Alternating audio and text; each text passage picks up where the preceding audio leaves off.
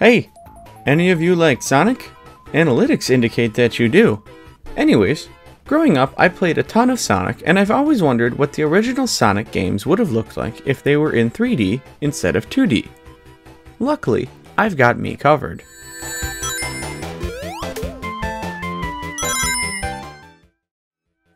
So I think we're off to a good start here. You can tell this is Sonic because it's blue. Ta-da! Here's our player for now. I know he looks a little different than you might expect, but let me explain. I have an idea on how to easily add the grassy overhangs to blocks, and I'd really like to try that first before creating Sonic.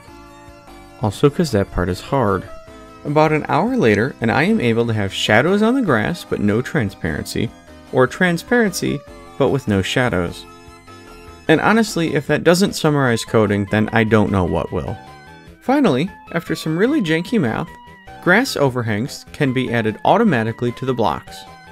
This is great for two reasons. One, I don't have to do it manually, and two, because it looks awesome. Now let's actually work on replacing Ball Sonic. I found a model of Sonic online and imported him into Unity.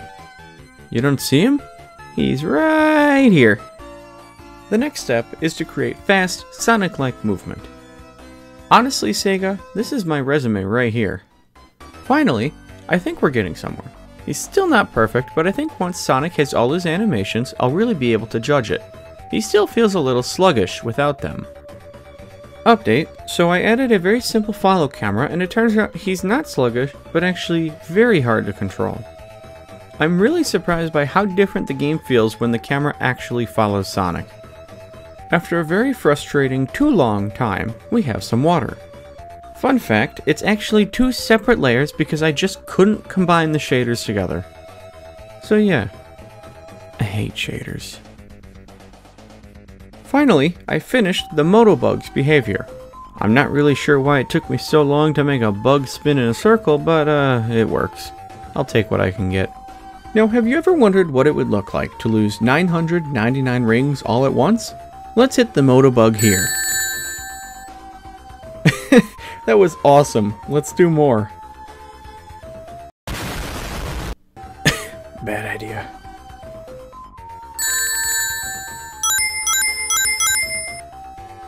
Check it out. Enemy number 2 is done. Not much to say here. It's a crab. I'll animate him later.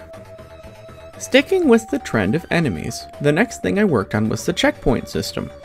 I had a hard time interpreting this into 3D, but I think this looks pretty good. What are these things supposed to even be? Anyways, bridges. Yay. I can't make Chomper without them. Just like the 2D games, Chomper will jump out of the water over the bridge. Wait, I have been informed that there's no M in the name. It's Chopper, as in run! Go! Get to the chopper!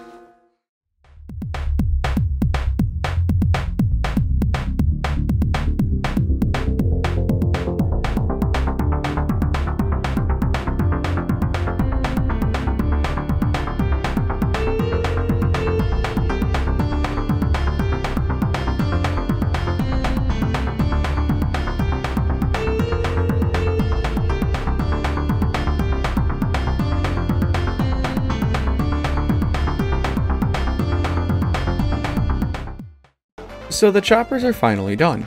I'm super happy with how they turned out in 3D. Unfortunately, poor shader coding resulted on this hard edge of the waterfall, but we're just not going to talk about that. So stop showing it! Jeez!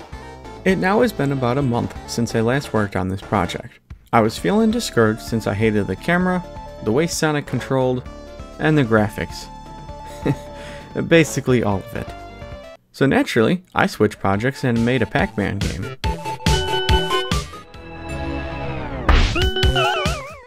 But unfortunately, at some point you can't run from your problems. So now I've cleaned it all up. Now I have better textures, better looking water,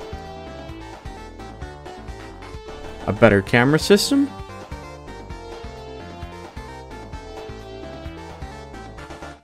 and finally, I added the spin dash to Sonic's abilities.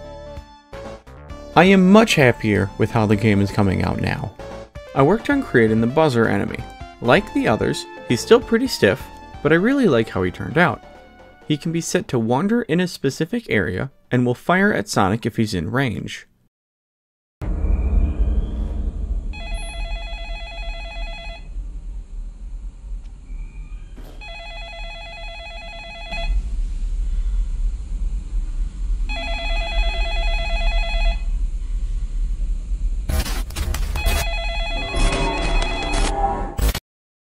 Hey, so I've been working pretty hard on my 3D Sonic video and I needed a break. And by break, I really mean make a completely new project. I finally returned to work on Sonic again after another 2-month-long hiatus. When did I say I started this project again? June? Oh my god. Look, all I can say is that there is a reason the channel is now called Distracted Coder. Anyways, it's time to make a bonus level.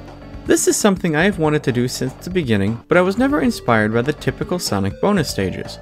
Both the half-pipe and orb collecting levels are already technically in 3D and therefore not very unique to make in actual 3D. So instead, we're making it more like an arcade shoot-'em-up. Yeah, so it turns out I can't simply use perspective to convey depth. At least not for shooting. Visually, it feels like I should be able to hit here, but because the rings are shooting straight forward, they appear to miss. Alright, there we go. I can now cover the entire platform by adding spread the more left or right you are on the screen. Will it make hitting things in the distance harder? I don't know, maybe. And finally, I finished up the bonus game.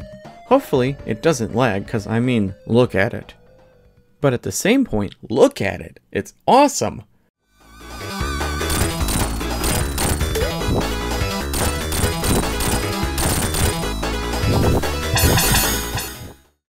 The next thing to work on was the goal sign. I found a lovely model on Sketchfab and made it spin, and I think that's it. Easy peasy. And that's awesome, because that's basically everything for the level. Now it's boss fight time. And hopefully I won't regret saying that. And look at the tiny little man. This isn't any threat to Sonic.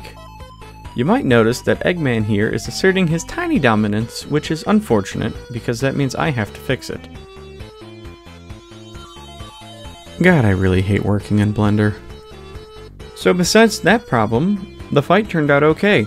It's a little easier than I would have liked, but it'll be fine.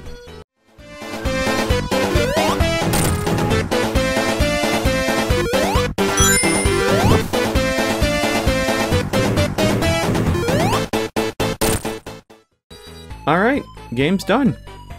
Finally! I'm tired and I am out of things to say. The game is playable over at itch.io. A link will be in the description. If you want me to continue making this game, you know what to do. That's all I got for today. Enjoy the gameplay and I'll catch you guys next time. Adios.